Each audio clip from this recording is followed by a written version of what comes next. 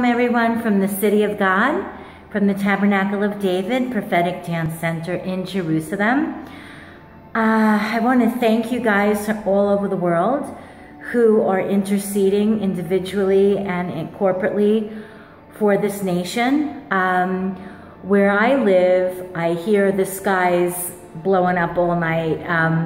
It's nowhere near where I am, but I can hear it in the skies. And to say that it's very disconcerting and disturbing is an understatement.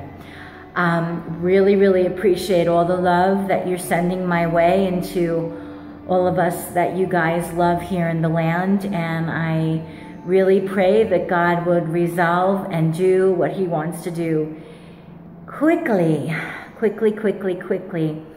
So there was a letter going around that said it was a speech by Benjamin Netanyahu, and then I heard it was fake news. I really don't know, but at least we know that God's word is true.